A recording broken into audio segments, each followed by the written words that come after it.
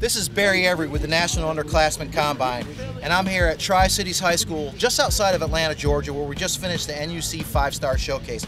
And I'm here with Terrence Summers from Springfield High School in Tennessee.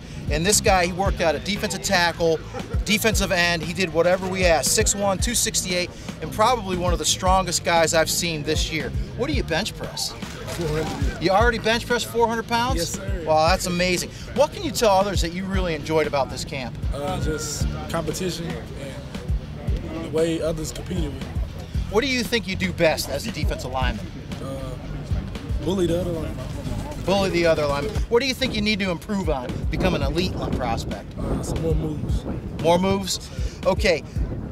Who does Springfield circle on that schedule every year and they look forward to playing? Northeast High School. Northeast High School. Well, good luck and congratulations.